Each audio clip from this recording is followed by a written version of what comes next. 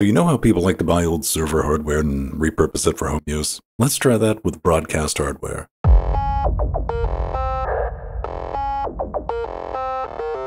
Audio interfaces typically fall into one of two categories. We have consumer and professional.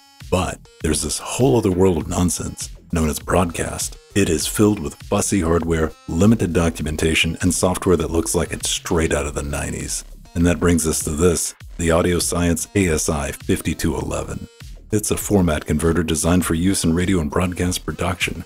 This guy, it can do 2 stereo channels in and 4 stereo channels out using a balanced XLR breakout cable, along with AES, EBU, and SPDIF using, you guessed it, more breakout cables. It even has this jumper in case you need to install 4 of them. But I'm more interested in what might appear at first glance to be a headphone jack. It's not. AudioScience equipped the 5211 with a microphone preamp that can deliver 60 dB of gain along with 48 volts of phantom power. In addition, the 5211 comes with onboard DSP. That means it's packing a 5-band parametric equalizer, noise gate, and compander. Now, unfortunately, configuring the DSP bits requires a bit of a workaround. Stay tuned for that. Now, while getting this bit of discontinued broadcast hardware up and working on Linux might be a bit unhinged, I do have good reasons. AudioScience provides Linux drivers, and according to this chart, the 5211 is still supported. And on top of that, the Linux kernel has supported AudioScience hardware since version 2.6, so it might just work out of the box.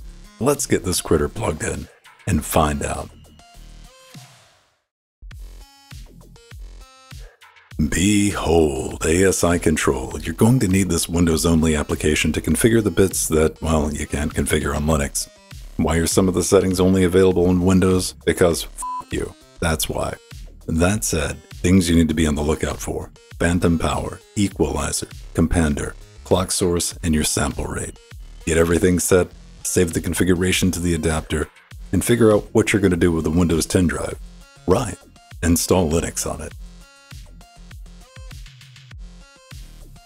Commercial hardware and software typically targets RHEL and Debian Stable. You know me, I'm going to go with Debian Stable, and right up front, Debian's telling us that it sees a thing, and this thing, it needs firmware. But now I know that the driver, well, it's called ASI HPI, and the name of the firmware I'm going to be on the lookout for is DSP6200.bin, so I'm going to make a note of that and continue the installation. Here we are on a fresh install, so let's take a peek at PAVU control. No surprises here. The only audio device is the NVIDIA GPU. Now I just want to confirm that by listing the available audio devices using APlay.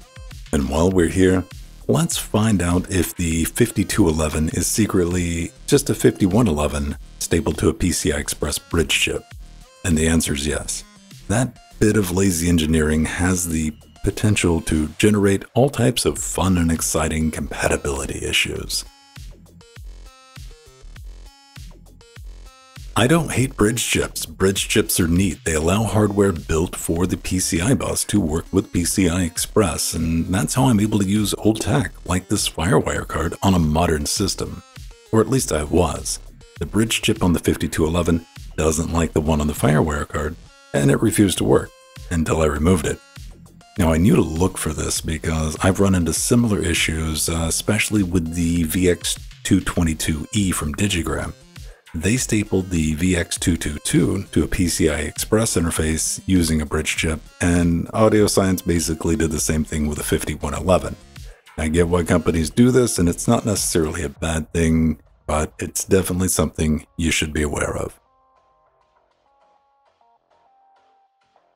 Back to the desktop, I'm going to grep anything that rhymes with ASI HPI, and that confirms what the installer told us. The kernel has the driver, but no firmware.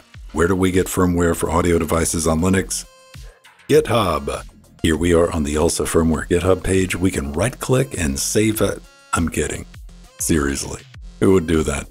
Go ahead and click on code, and we're going to copy the URL to the clipboard. Back on the terminal, I'm going to install git with sudo apt install git. And now we can run git clone followed by the URL that we copied from the GitHub page. Now we have a directory called ALSA firmware. So let's have a look inside. There's a git compile script, and if we give that a run, it errors out because we're missing some additional software bits. I'm going to install them by running sudo apt install autoconf and build essential. Now when I run git compile, it will configure the firmware for installation. All that's left to do is install it with sudo make install. Now let's take a look at the lib firmware directory, and there's our ASI HPI directory. If we take a look inside, we should have, there it is, the dsp6200.bin. Now let's give the system a reboot, cross our pinky toes, and see if everything loads correctly. Here we are back from the reboot, so let's list the ALSA devices using aplay, and there it is. Let's check the message output, and it looks like the firmware is loaded correctly, and we have 30 mixer controls. Time to investigate that nonsense with ALSA Mixer. I'm going to press F6 to select the device, and we can see all of the available controls. Everything seems relatively straightforward, minus whatever's going on with this mic input. Anyway, let's see if we can get some audio out of it and possibly into it. Back on the desktop, playing a YouTube video, the ASI5211 is working like really just any other sound card. And with a little bit of slider jiggling in QAS Mixer, I was able to adjust the gain on the microphone preamp and record a bit of audio. But the real question is, does the 5211 know how to jack? Jack is the low latency sound server on Linux.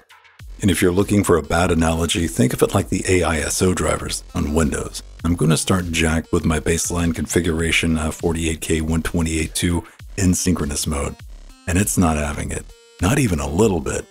Moving up to 1024 allows jack to start, but it's spitting X run callbacks, but it does show up in the graph, and I could test the round trip latency, but with a 40 millisecond buffer, there's really no point. I did spend some time testing other period buffer combinations.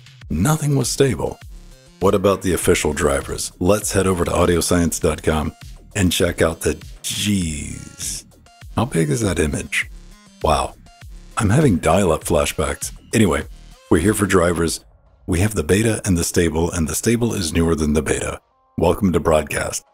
The last updated this year with support for 6x kernels. That's nice. But if we scroll down a bit, we're going to learn that support for the 5111 and 5211 was dropped in 2023, making this driver support page a cornucopia of lies. And if you do try to compile the latest supported driver on kernel 5.16 or newer, you get this. That leaves us with two options. 1, compile kernel 5.15 from source, or 2, find a Linux distro that ships kernel 5.15 in 2024. Since nobody wants to sit through a kernel compile, that means we're installing Ubuntu Cantankerous Kitty Cat right after we download the image on the homepage and see how big it is. Seriously, that's bugging 1.5 megs, and it's a JPEG. You can't explain that.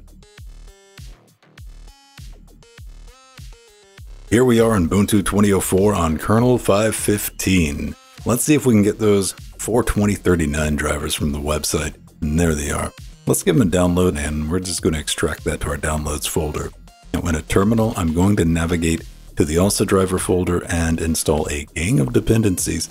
There'll be a list of them on interfacinglinux.com. Now we can run make followed by make install, and unfortunately that's not going to make the card magically appear, so let's give the system a reboot to see if it initializes. Back from the reboot, and the 5211 is being detected correctly. Now let's see if we can connect it to jack at 48K 128.2. Nope. 256. Nope. 1024. Hey, there it goes. And no X runs. So that gives us 2 capture, 2 playback with a 42 millisecond buffer, making it useless for live monitoring with a digital audio workstation. But it should work fine with Rivendell. You see, elves, huge fans of terrestrial broadcasting, and there's no FCC in Middle Earth, so everyone has their own little station. But seriously, Rivendell is the open source radio automation system that supports AudioScience cards and the Jack sound server, and you don't mind running an old version of Ubuntu, it should get the job done. This was a neat bit of hardware for its time. Having a mic preamp and onboard DSP on a PCI Express card was a really cool party trick.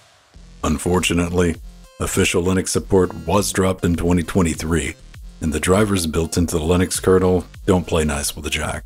And even if they did, it looks like this guy needs a minimum 1024 buffer to initialize, so you wouldn't be able to use it for monitoring post-FX in a digital audio workstation or on your live stream. And there's no way to get at the DSP bits from Linux because no API for you. Bad penguin.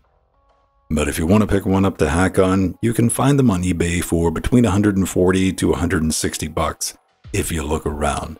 AudioScience has a modern version of the 5211 called the 5811, and it does have a low latency mode and, brace yourselves, a 3.5mm headphone jack for $954. And who knows, I might run across one in the future to try out because I would like an alternative to my current solution, the RME AIO Pro. Not that there's anything wrong with the AIO Pro, but as things stand, there's really no option B on Linux. You can read my full write-up on interfacinglinux.com, and if you have any questions about your Linux AV setup, go ahead and post them in the forums. But most importantly, I want you to get out there and make something awesome with Linux.